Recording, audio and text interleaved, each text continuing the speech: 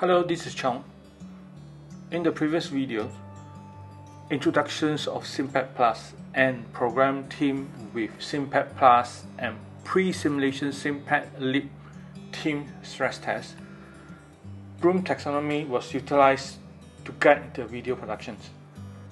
The introduction of SimPad Plus represents the knowing or remembering and understanding in Bloom taxonomy, while the videos of program teams with SimPad Plus is the applications of SimPad Plus with written scenario. The following video will cover the enhancing process for the programmed SimPad scenario. With this, we will touch Bloom taxonomies, categories of analyzing, evaluating, and creating. The theme editor will be utilized to create the physiological touch. In analyzing program scenario, let's examine 1.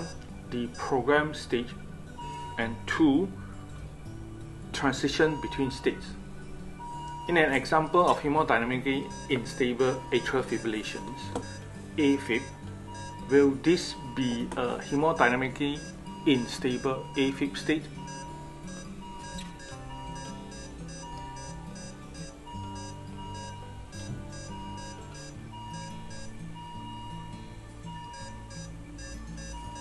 Or this?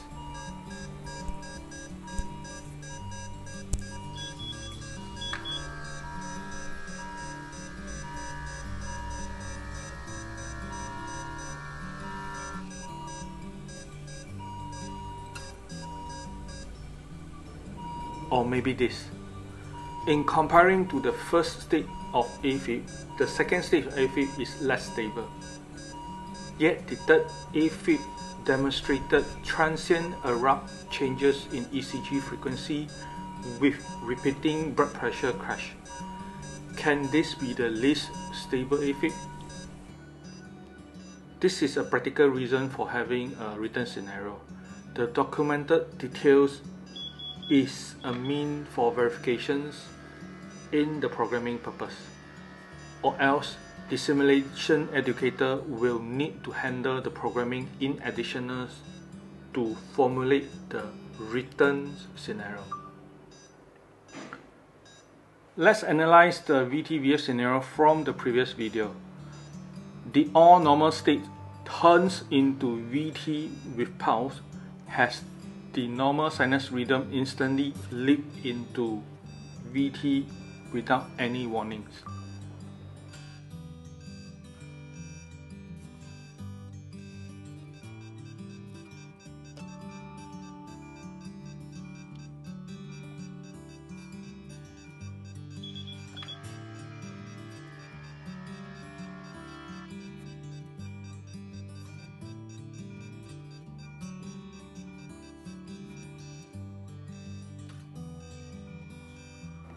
This phenomenon reoccurred as VT moves into VF and VF shifts into ROSC.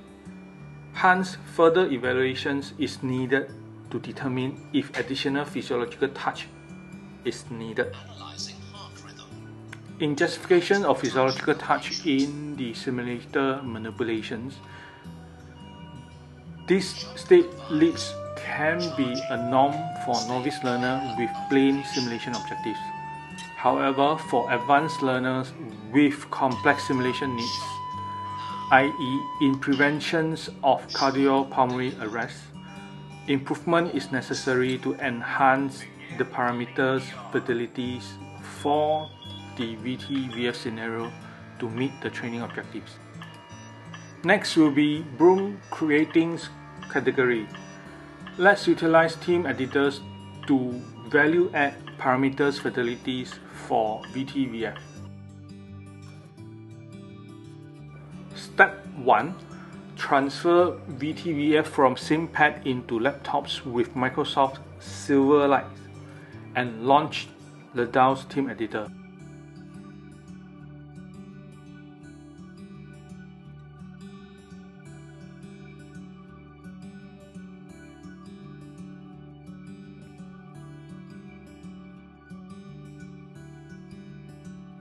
Subsequently, let's open the VT-VF with Team Editor. Next step, modify VT-VF 1.0 state by injecting physiological details into different states. Some may need more, some may need none.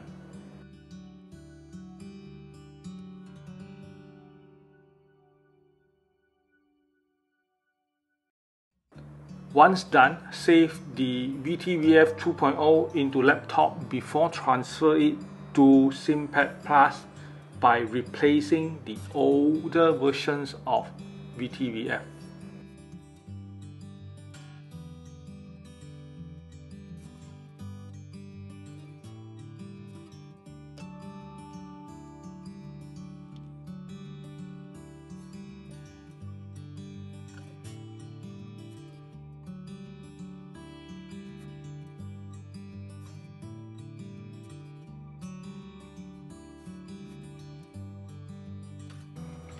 Lastly, let's examine the new VT-VF scenario with SimPad and lead patient monitor.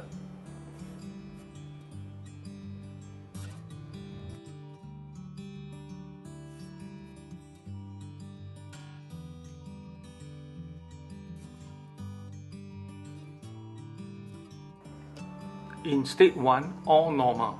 Manual commands of unifocal PVCs is added to allow simulator operator prompt the learners of potential crisis. This enhances the engaged or immersive mode among learners. In here, learner can exercise their crisis prevention measure,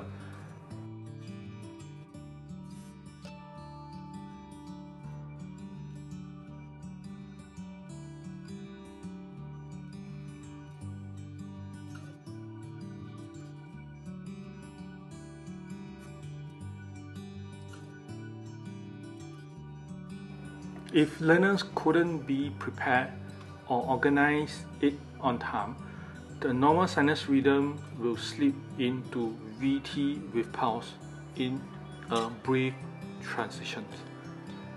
Instead of dash into pulseless VT or VF, VT with a weak pulse could further reinforce the simulation's immersive atmosphere. Upon VF step in abruptly, simulation's focus shift into reviving process. In VF state, the simulator system needs to be ready for RSC, hence the BP, SpO2 and EtCO2 level are prefixed to the later state. The asystole is set here to mimic the post-defibrillation ECG flatline, while RSC consists of layers of parameters changes in sequence with revive of ECG rhythm, the ECG frequency gain with PVCs, the BP, SpO2 and EtCO2 raised soon after the revived ECG, but this parameter remain in relatively instability till the post-resuscitation care kicks in.